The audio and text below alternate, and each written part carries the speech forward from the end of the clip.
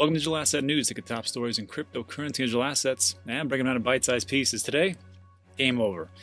Tesla buys $1.5 billion worth of Bitcoin with a filing of the SEC, which just happened today, and that is going to be the only story you're going to hear ad nauseum.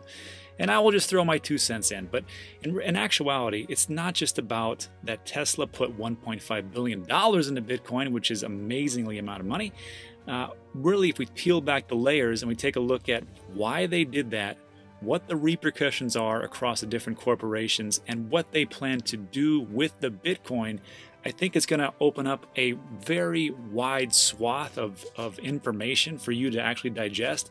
And you can just tell right now, this is only the beginning. So let's just get into it. So this was actually came across my desk this morning as I was perusing the Twitterverse, and this just came up. I was like, that's a little interesting.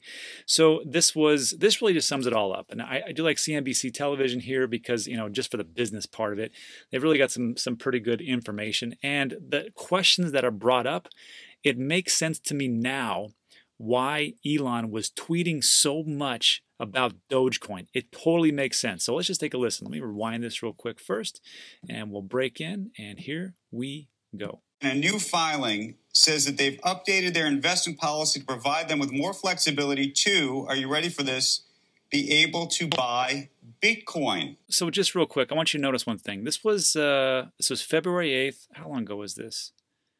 I came across this just about an hour ago. This was this morning. So the price was $39,300. Let's just take a look at what this little piece of news did. And like I've always said, I truly believe that news moves the market. So what do we got today? 43,428. Daily sentiment, and this is trade the chain, sentiment analysis, all that good stuff, right? So they're up 12%, Ethereum's up 6%, 3% for Cardano, which was already up massively because they are moving into, and it looks like they have signed some documents or signed some agreements with the African government. I will get into that later in another video. 1.5, geez, 34% for Doge, yeah, whatever. And let's just look at it. Everything's up, just on news, just on this little piece of news. And no one could have, you could have predicted a little bit, but not on the exact day this is happening. I always knew Tesla was going to move into this realm. Elon's not a dumb guy, but here we are.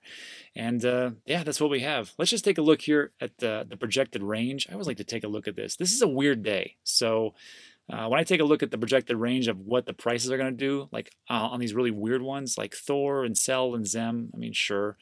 It's just a really wacky day to do this, but yeah, that's what it is. Let's just go back. But that is an amazing run in a very short amount of time. In an hour, you're going at 4,000 or, about $4,000. So again, it's not just that they're actually buying this, it's what they're doing behind the scenes. Let's take a listen. An aggregate $1.5 billion in Bitcoin, the company says, under this policy, and may acquire and hold digital assets from time to time or longer term.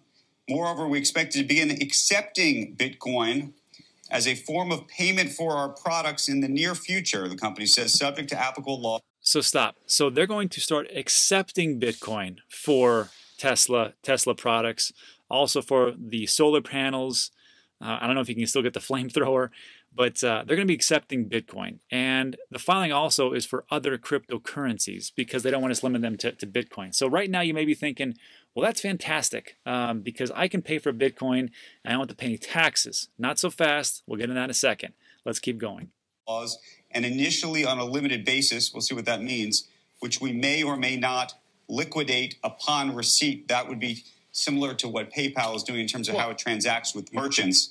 This could be another, we're watching Bitcoin move up on the back, I imagine, of this news. I don't know how quickly it's getting into the public realm right now. I would just throw an extra point then to the discussion we were just having, which is, and we don't know this, but there's an added irresponsibility to push up a stock if you're also benefiting from it. I don't know if Dogecoin was one that Tesla bought, but there's definitely a correlation effect with the Bitcoins of this world. And I'd have to go back through all of his tweets, but maybe Musk has also tweeted to push up the price of Bitcoin in the last couple of months. But well, he was just a few weeks ago. In fact, he had Bitcoin. He had added the symbol to his profile on Twitter and was doing a lot of things around Bitcoin that seemed to kind of push up Bitcoin at one point.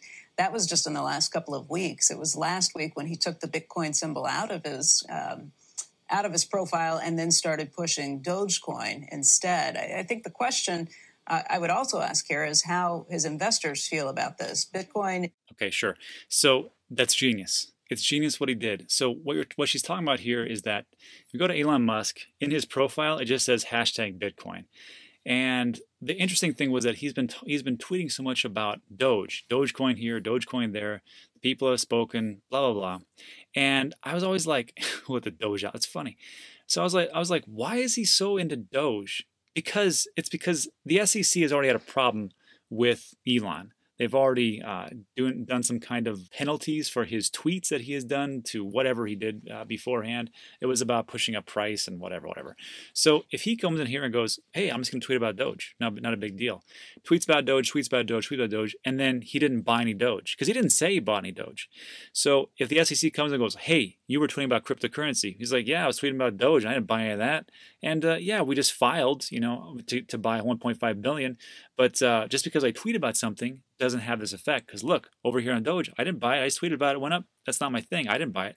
But also over here on Bitcoin, yes, I didn't tweet about that. I mean, I put in my profile, but we did buy it. So if you're going to, subject me to some kind of fine, you have to really make that determination between the cause and effect. So that's up to the SEC. I think it's genius what he did. He tweeted about Doge, and really what he was doing in the background was going, hey, you know what? Bitcoin, here we go.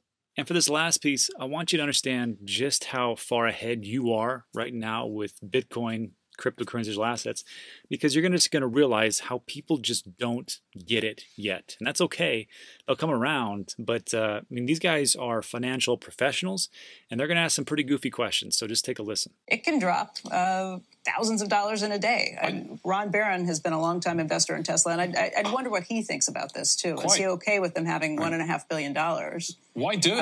I mean, he could not possibly have had a better 12 months, Elon Musk. He could not possibly have dreamt to be in the position he's in today, where his company does not have any chance of going bankrupt, any chance of running out of cash. It's worth, gosh, I forget the number, 800 billion. He's worth 200 billion. Why on earth do this? Why take the risk? Okay, so to answer this guy's question, this is why. This is why they did it. It's because the purchasing power of the dollar has gone down for over 100 years. On top of that, we've had nothing but quantitative easing. They're going to print another $2 trillion. It's going to flood in the market, and it's going to devalue the dollar. So why would you keep your assets or all your value into a paper currency that is being devalued? That doesn't make any sense. So again, when you start to look around, just go, people are always questioning you like, why are you into this? Well, it's because of some of these reasons, because I want to actually hold things that actually appreciate value, an asset, a digital asset. And then stuff like this, I mean, you can just take a real quick peek. When your grandparents told you, hey, I used to be able to buy a loaf of bread for a nickel, they were right, because that's how much it was worth.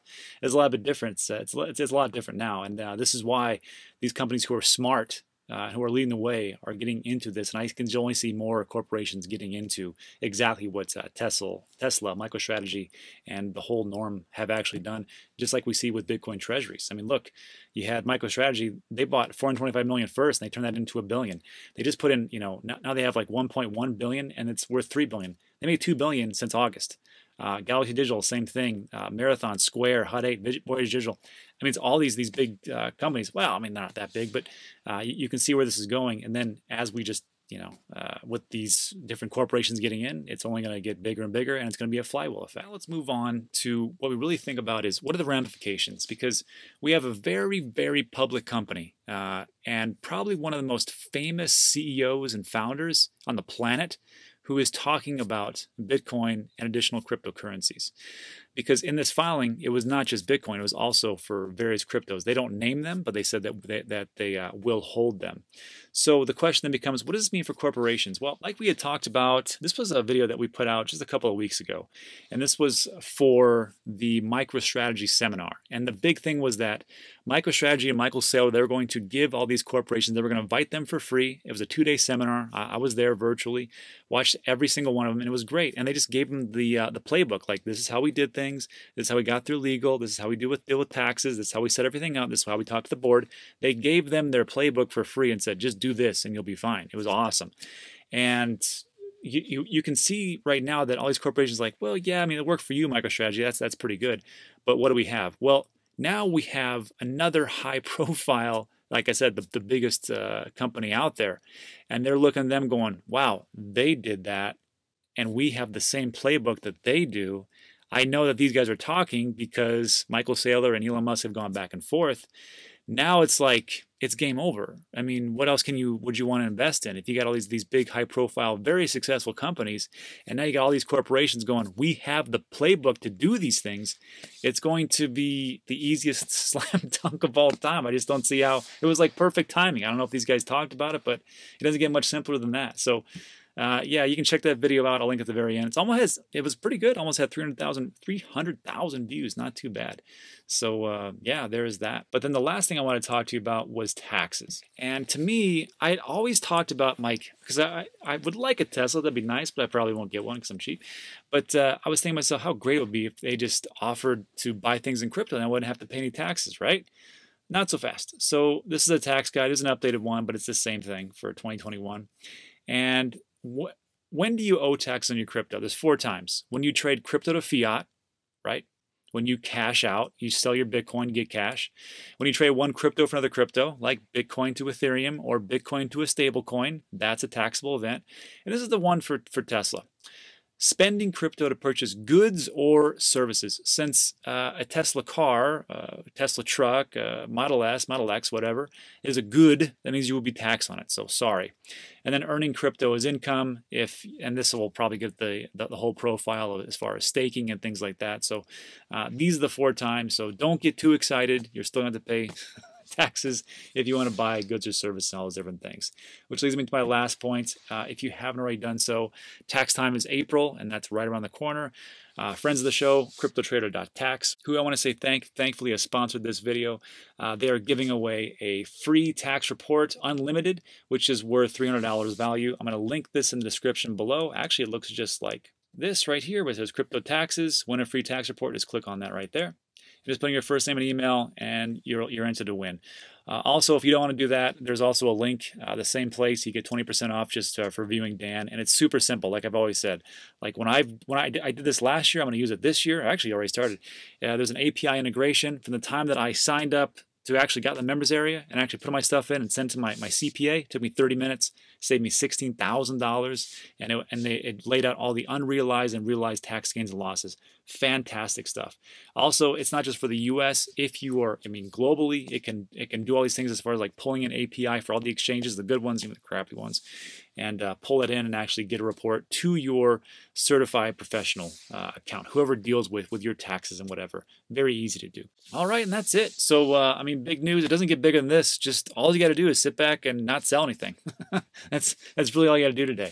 And then I will say this. Some people are going to be like, man, I wish I would have bought more. I wish I would have bought more. But don't feel like that, because you got to just remember that you bought what you could when you could. So just be happy with what you got right now.